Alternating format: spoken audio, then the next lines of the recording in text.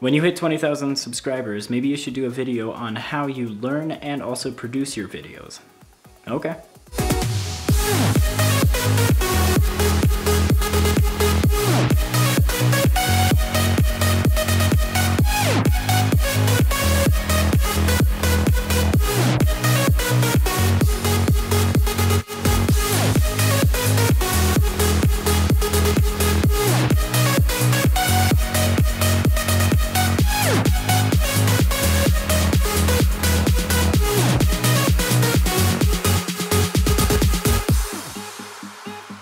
So first off, I just want to name a few YouTubers, give them a shout out because they're awesome, and YouTube is really what helped me learn at the start of this. So Vea Software, he's a good buddy of mine, go check him out. He's awesome, he's hit like 12,000 subscribers or something, so you should definitely go check him out.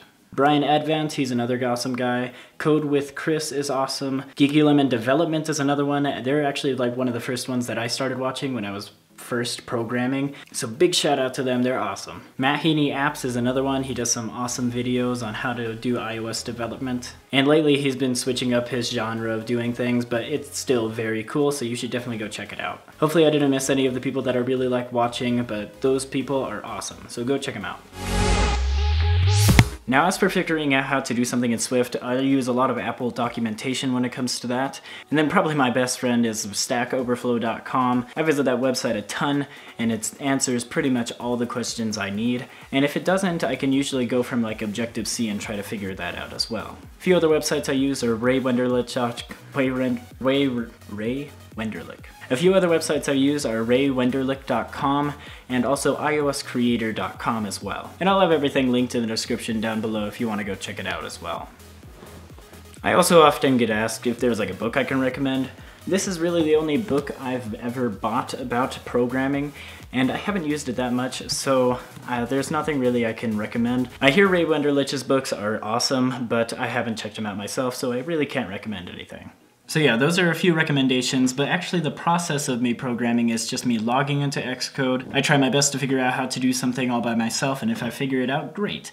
But if I even find it out myself, I usually check online and see if there's a better way of doing it. So I pretty much Google everything I learn, and that's how I learn. I have specific things that I need to look for, like how to move a label or something like that.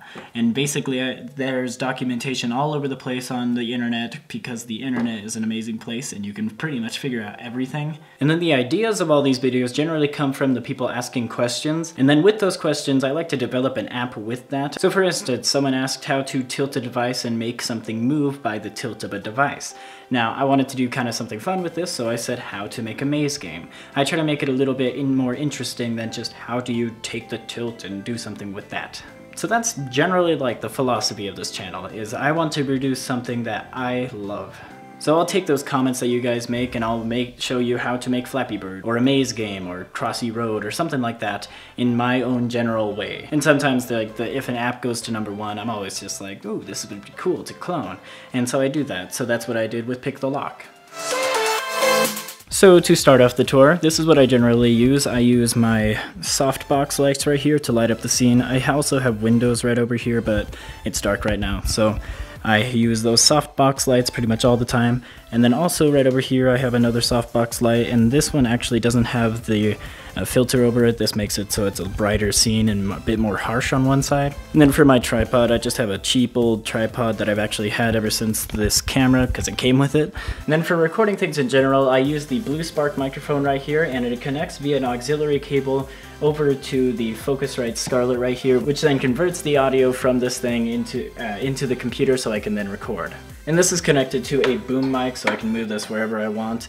This was a recent purchase and it's very awesome. I highly recommend it. Right now I'm recording via the Rode VideoMic Pro, and this is what I generally use when I'm just talking on camera, unless I'm sitting in front of the desk here. Then this was another recent purchase. This is the lens that I typically use when I'm sitting in front of the desk here. It is the Sigma 18-35 f1.8 lens. Very good lens. Right now the video that you're seeing recording right now is on the Rebel SL1 with the Tokina 11-16 lens. A very wide angle lens, so that's why I'm using it right now, so I can capture these wide angle shots of the desk and my lights and whatnot. And then for editing my videos, I use Adobe Premiere CC. I started off this channel with iMovie, so it really doesn't matter what you use, but I like Adobe Premiere CC as it gives me a lot more options. To record the videos, I use QuickTime Player. It's just the simplest thing to use. It's on here. So you can just go over to the QuickTime Player and just say new screen recording or audio recording, and it works. And then when I'm done recording that, I just move that right into Adobe Premiere CC and cut out all the sections where I'm pausing or mess up or whatnot. And then I export that and I upload it to YouTube. And also all the effects, all the intros that I create, those are all done in Adobe After Effects. So there you have it, that's how I record and all the equipment that I use and everything that I use for these videos. Hope you enjoyed, thank you all so much for 20,000, and I will see you in the next one.